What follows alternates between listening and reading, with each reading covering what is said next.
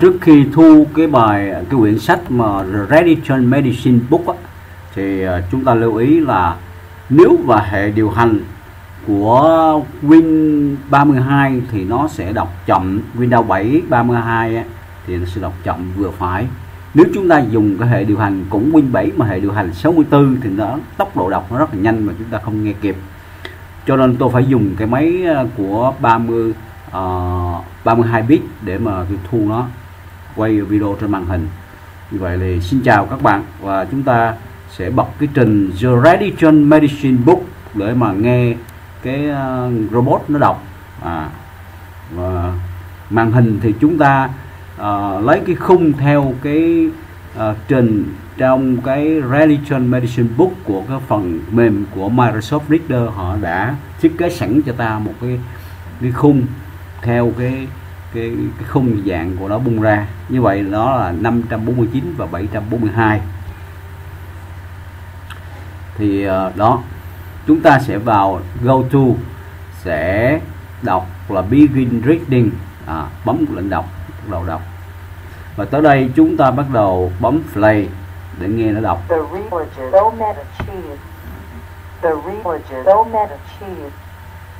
Sir Thomas Browne, 1873 press, first published 1906. All rights reserved under international and pan-American copyright conventions. Published in the United States by 1873 press. Tức là xuất bản ở tại Mỹ năm 1873, New York. Press and column on our trademarks of Barnes and Noble Incorporated. Book designed by Enrico Rourke, Elm Design. www.elmdesign.com. ISBN 0590404080.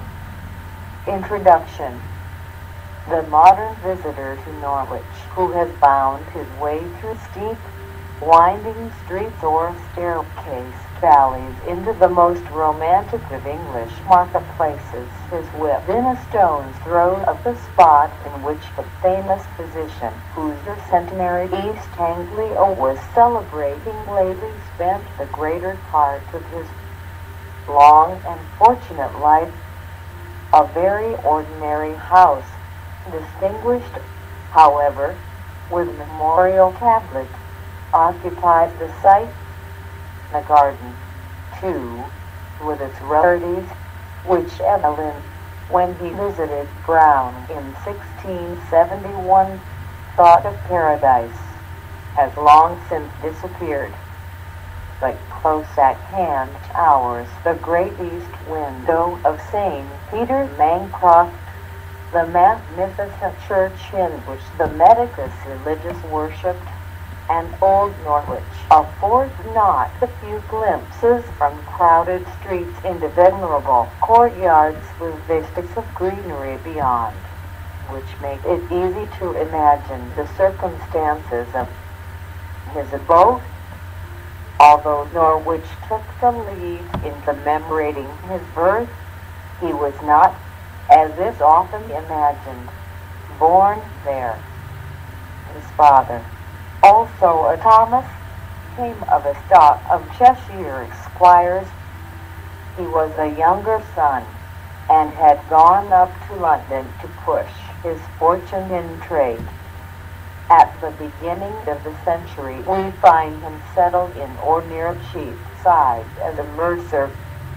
Here, on October 19, 1605, the author of the Religio Medici was born.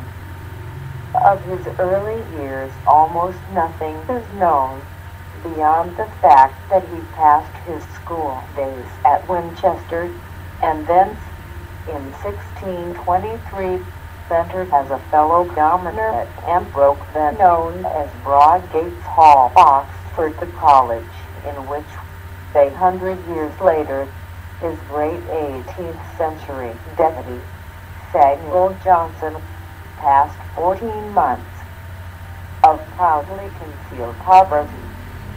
Brown means appear to have been at this, as at all other times, sample, and he was able to gratify, as Johnson never could, the varied thirst of an intellect yet more encyclopedic than his, and far more adventurous in the temper of its curiosity.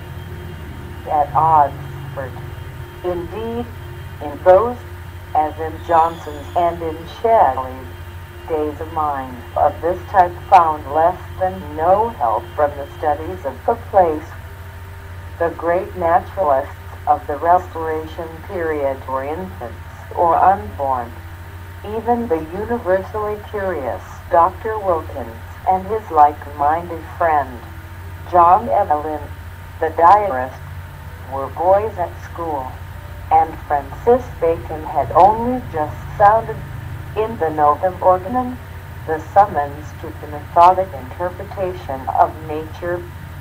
Brown, whose sympathetic imagination assimilated so much, never comprehended Bacon, but he was not untouched by the Baconian and ardor of discovery, and it was scientific enthusiasm more than professional ambition which sent the young Oxford graduate abroad in 1630 to pursue the study of medicine and natural history in the three foreign universities, Montpellier, Padoue, and Leiden, which were then the focuses of advanced research. The greater part of the following 3 years was thus spent. Of the details of his life in France, Italy, and Flanders we have little knowledge, but the Religio permits us 1 or 2 significant glimpses. We see the English Protestant student of medicine as he paces the streets of Montpellier or Padoue with a crowd of companions, even now, in the very heyday of dogmatic youth, listening with lifted heart to the Ave Mary bell, and moved even to the point of weeping abundantly, as some solemn procession passes by, while my consorts, blind with opposition and prejudice, have fallen into an excess of scorn and laughter. Or we find him arguing with an Italian physician who could not believe perfectly the immortality of the soul, because Galen seemed to make a doubt thereof. These glimpses indicate, in the zealous student who took his doctor's degree at Leiden, the temperament of decided originality. They also make it easy to understand the moods in which, 8 years or 2 after his return to England, Brown composed, as a sort of private confession for his own behoof, the Religio Medici. According to the most authentic tradition, it was written at Shibden Hall, Halifax, an old house and park, since somewhat rudely encroached upon by industry. Its date is fixed with some precision in the year 1635 by one of the spacious stellar similitudes its author loves. As yet, he remarks incidentally, I have not seen one revolution of Saturn, nor hath my pulse beat 30 years a double mode of reckoning in which we seem to catch the far-off murmur of generations of medieval doctors prescribing for the unhappy patient with their eyes on the midnight horizon, and helping him at the bidding of the stars. But the medieval chord vibrates incessantly in Brown, by whatever richer and rarer notes it be accompanied and outsung.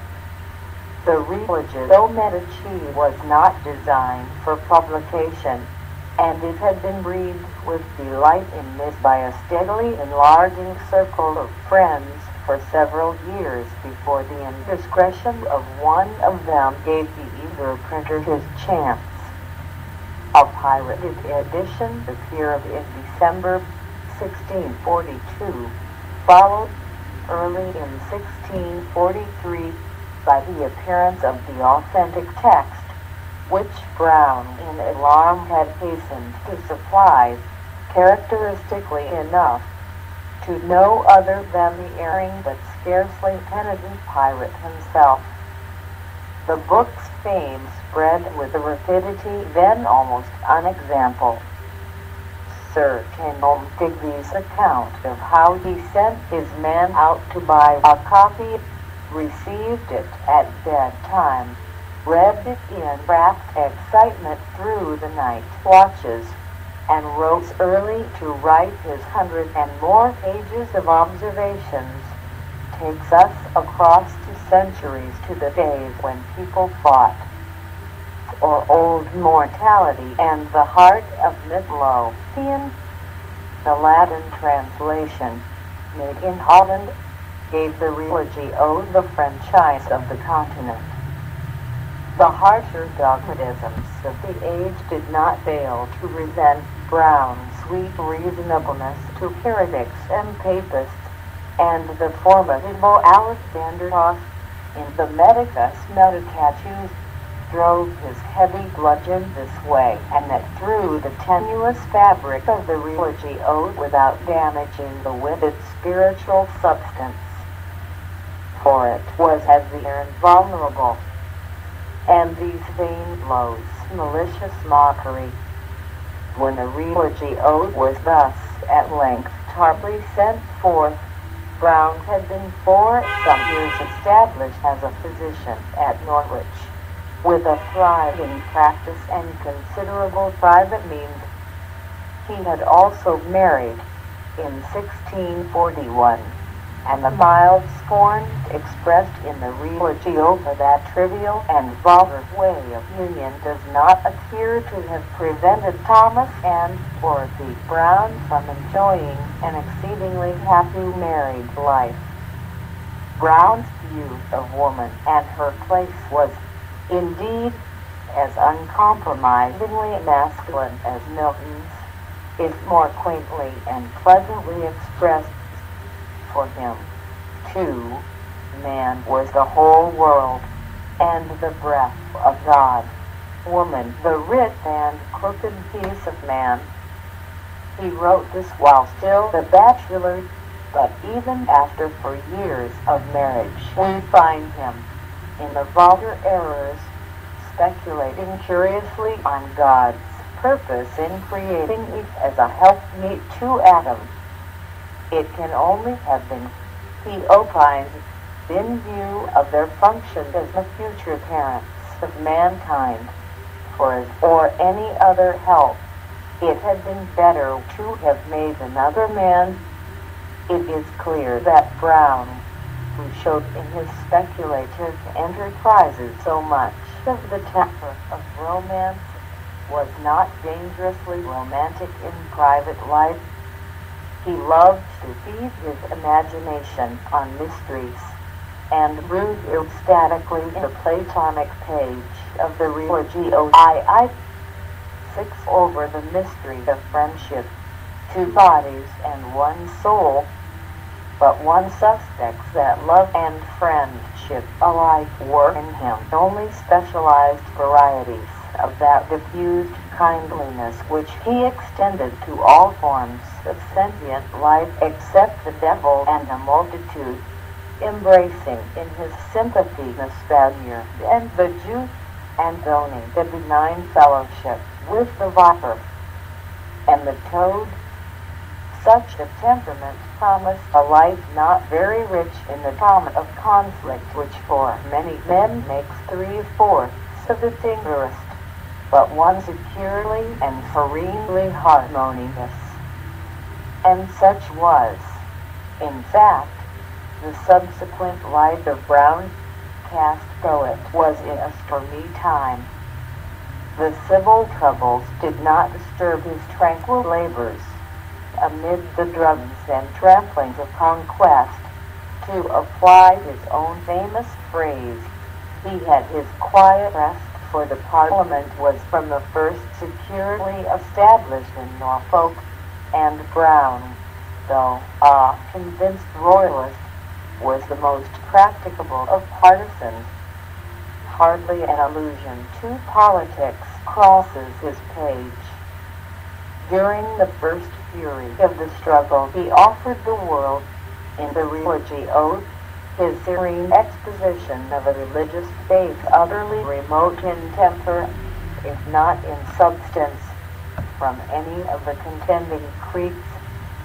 When the royal cause was tottering towards its final fall, he came forward again to make known the results of his inquiries into the reality of the phoenix and the griffin, whether swans sing before they die, and whether the right and the left legs of badgers are equally long. When the death of Cromwell at length opened a prospect of the joyful restoration, Brown, silent through the whole Commonwealth period, found his voice again in a meditation upon the cinerary urns and the elegant coordination of vegetables, as majestically irrelevant as paradise lost itself to the passions and policies of the hour.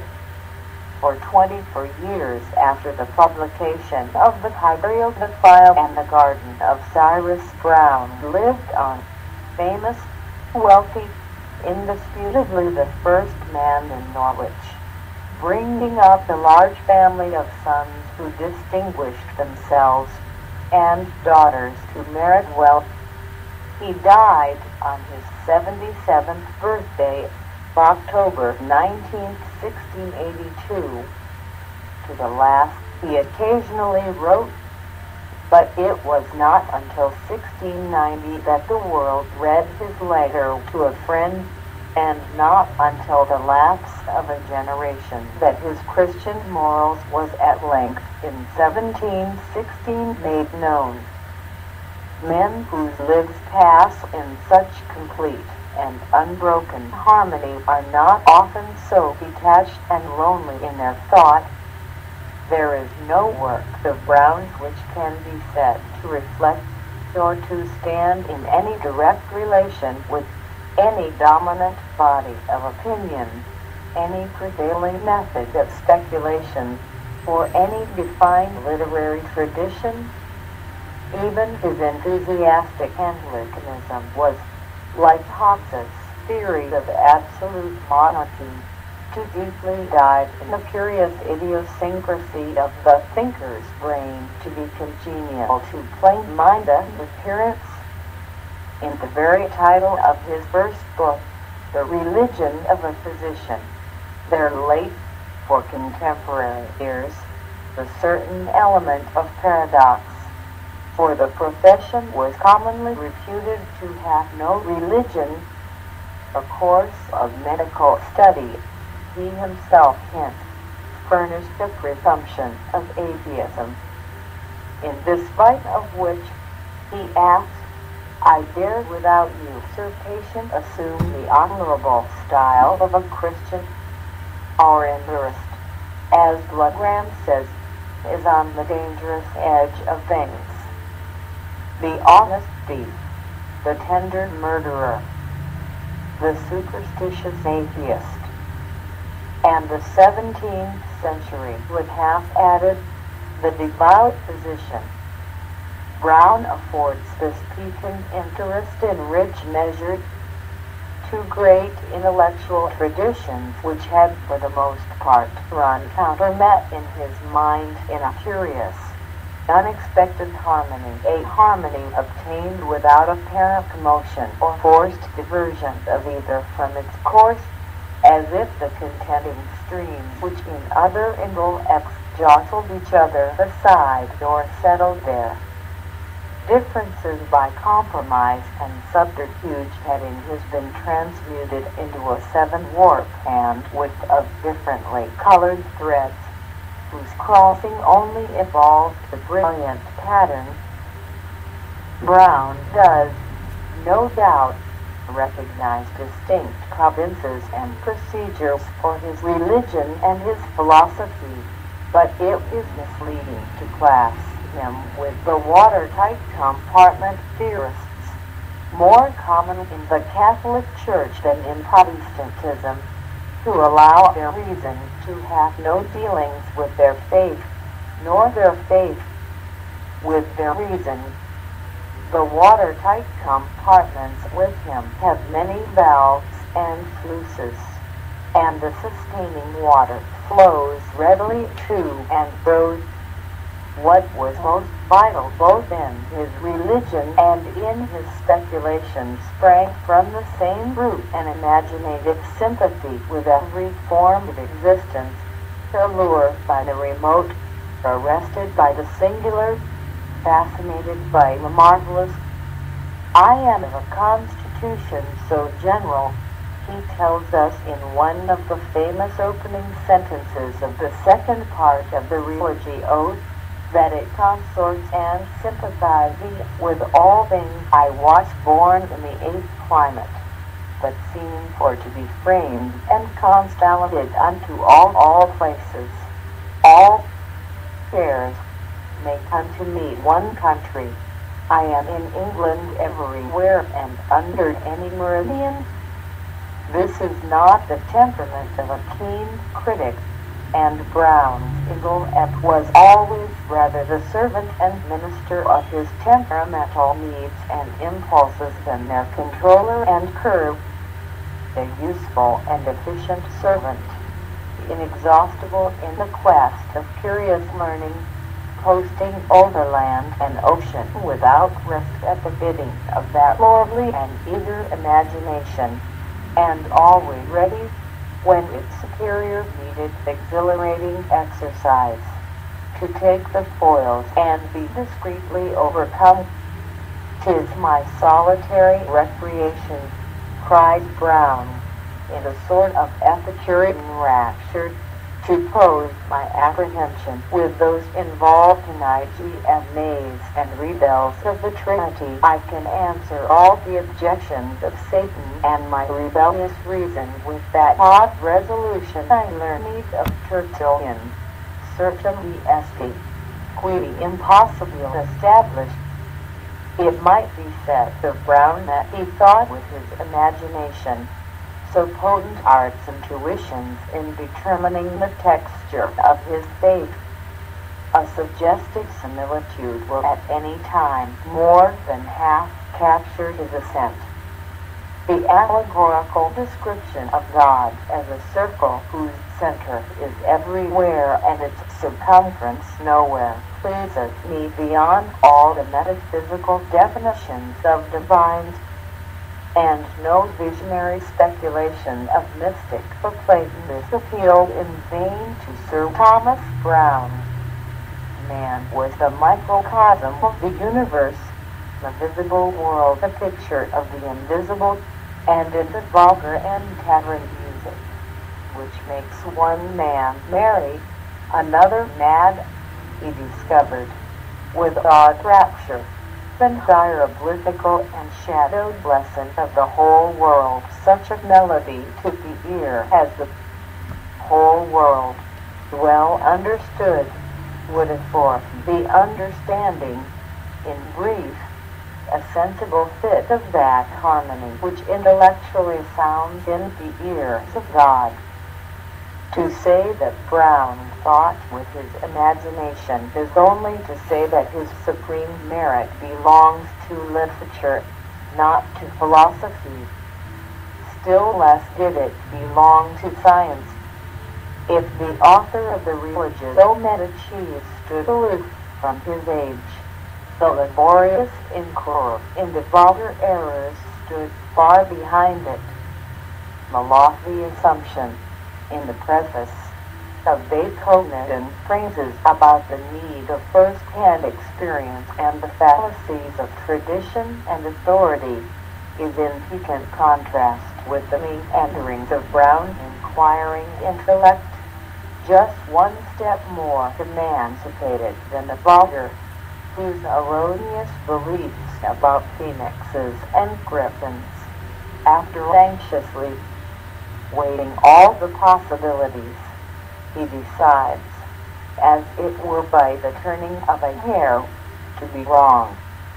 It is the old story of Apollo leaving his Parthian haunts to stray across the severe threshold of academe, insufficiently equipped with the geometry requisite there.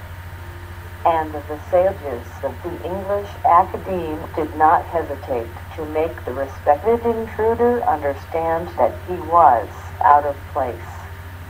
In an interesting section of his admirable Life of Browne, just published, Mr. Gosse has plausibly surmised that his absence from a roll of members of the Royal Society was due to a deliberate determination of the committee to exclude him. The line between literature and science was then indecisively drawn, and Browne's letters to the secretary make it tolerably evident that he would have liked to join the body, few of whom could rival the natural history collection of his Norwich home, while still fewer probably declaimed as he could to have their dyspepsia or worse, for scientists saved by experimental meals upon spiders and bees. A distinguished son of his own was, moreover, a member, but it may be that the real rock of offense was just that which has become the cornerstone of his fame, his style. It is well known how peremptorily the newly founded Royal Society set its face against the old sumptuous and elaborate prose with its amplifications, digressions, and swellings of style, and did its best to recover the primitive purity and shortness when meant delivered so many things almost in an equal number of words.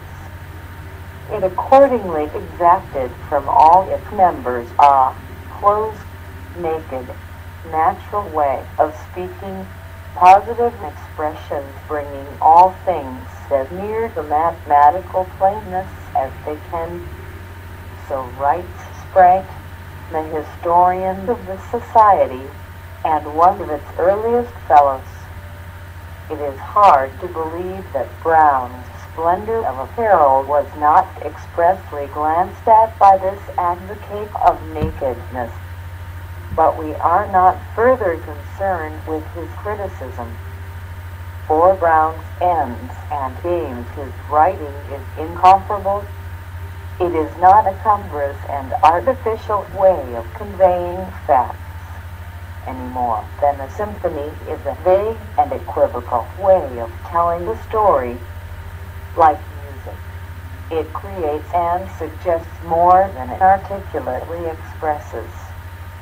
If there is any English prose which is not wholly profane to compare with the symphony of Beethoven, it is surely the magnificent discourse of the High Rigolet file, with its vast undulations of rhythmic sound, its triumphal processions, its funereal pageants, its abysmal plunges into unfathomable depths, its ecstatic soaring to the heights of heaven. C.H. Herford. Editors note that the foregoing introduction is based upon an essay written for Browne's centenary and published in the Manchester Guardian, and some passages of it are here reproduced by kind permission of the editors and publishers of that journal. Đó. Thì như vậy là chúng ta vừa nghe xong á cái lời giới thiệu. Bây giờ nó qua tới một cái phần khác rồi. Đây là cái lời ghi chú của cái tác giả. The foregoing introduction is based